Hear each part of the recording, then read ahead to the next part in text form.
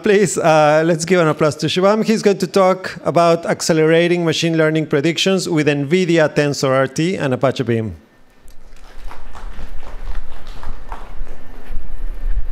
Hi everyone, and thanks for making it.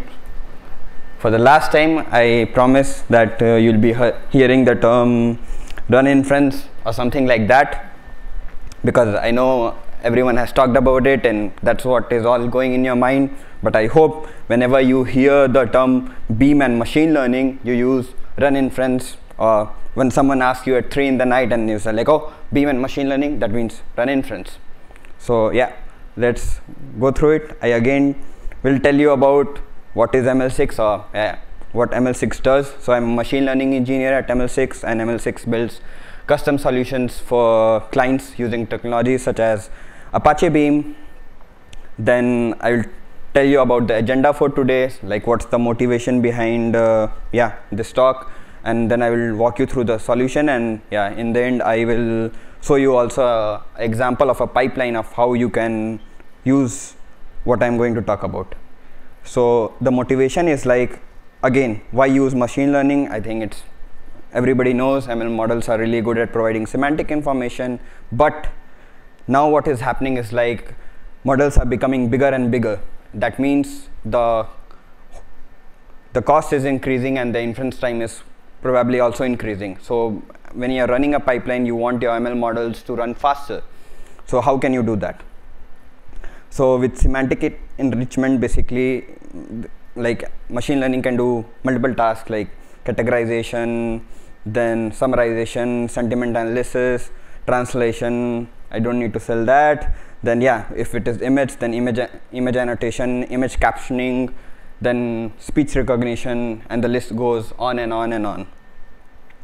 So now the problem is you want to use a machine learning model in your Beam pipeline for inference. So the solution is RunInference API, because as everyone has said again and again before me also, it's really nice for the developer experience. You just have to write few lines of code and bam, there you have your machine learning model inference running in a Beam pipeline.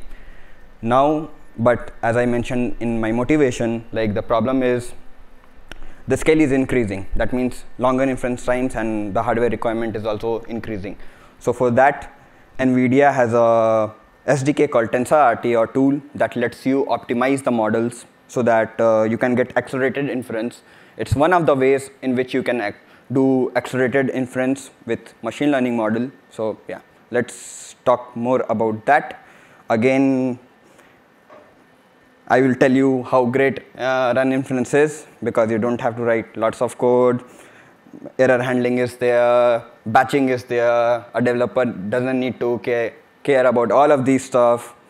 And the same Drake meme, then same that RunInference supports all the popular machine learning frameworks, and in the other talks we saw that more model handlers are coming in there.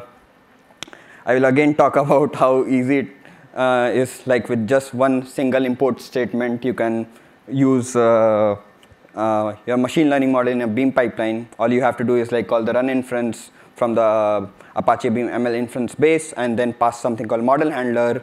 In the model handler is basically a configuration that informs RunInference, like, okay, what kind of machine learning framework you are dealing with, and what is the kind of input that you are providing it.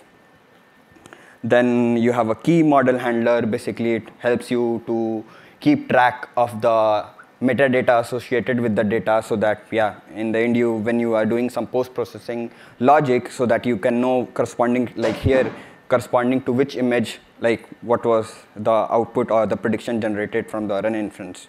So to talk on a very high level about TensorRT, so basically what it does is like it's quite flexible. You can provide any kind of model to the TensorRT package or the tool or the SDK, and basically it does some kind of optimizations like layer optimizations, tensor fusing of tensors, and bunch of other stuff that I will not talk in detail, but feel free to look at it. And when it's optimizing these stuffs, it's like doesn't lose any accuracy at all. So in the end, when you add Beam RunInference with NVIDIA TensorRT, what you get is like simplified experience and at the same time accelerated inference pipelines.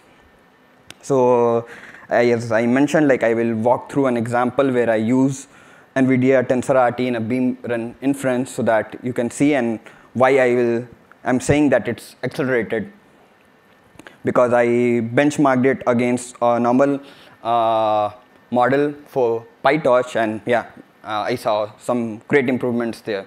So for example, I'm using a transformer-based model called BERT for doing sentiment analysis. So here you can see an example, like I'm giving 2 random sentences to the model, and the model tells you if what it thinks is positive or negative.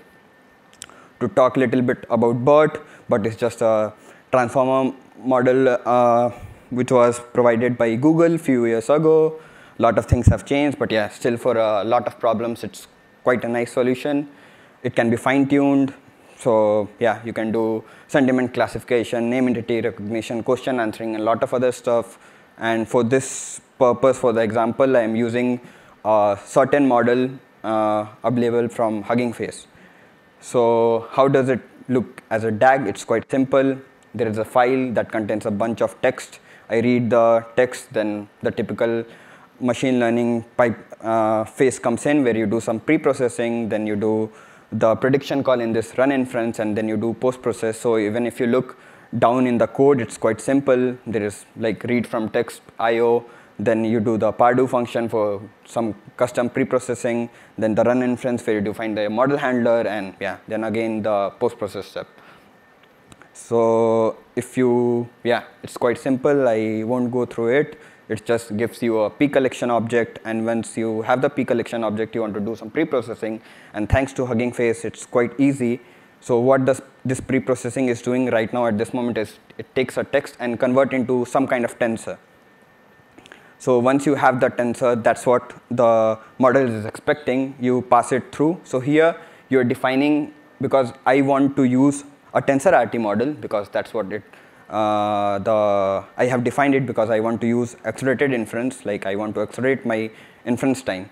So I'm providing the TensorRT engine handler NumPy. It's already there in the RunInference model handlers. So here you can see that, okay, the framework that I'm dealing with is TensorRT engine, and the data that the RunInference is expecting is NumPy.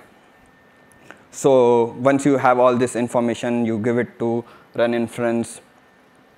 But how do you get from a PyTorch model or a TensorFlow model to a TensorRT engine? First, you have to know that. So in this case, I use PyTorch, which is quite easy to convert to a TensorRT engine. So what I do is like basically it's basically a 2-step process. You first have to convert your PyTorch model to NX, and then NX to TensorRT. There is also, I was not aware, but there is also a tool something called Torch to TensorRT. I didn't look into it, but apparently it's now solved that you don't have to do this 2-step process, but directly it lets you convert PyTorch to a TensorRT engine. So it's quite easy. You just have to load a little bit. Again, it's available on Hugging Face on how you can convert a PyTorch model to an ONNX model. It's quite easy. Just few lines of code, and you have the ONNX model there. And once you have the ONNX model, then you need to convert into TensorRT.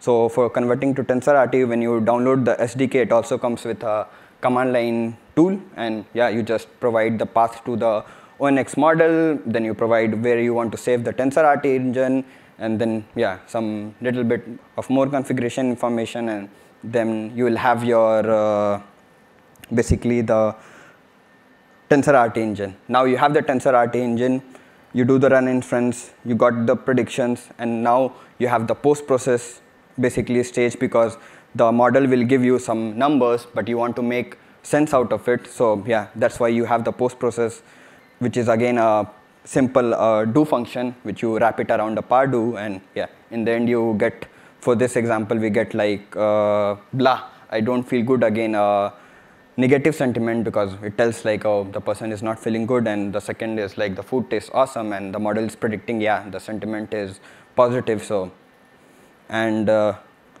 I did the same process, but now with a PyTorch model handler. Like I took a PyTorch model, and there you see the batch latency, it's in microseconds, but still like you can say like, okay, it's all in microseconds, but imagine this thing happening at a much bigger scale. Right now it's like, okay, just 2 lines of text that I feed into this, but imagine at a much bigger scale, and it can make a huge difference between if you're just using a PyTorch model and compared to if you're using a TensorRT model.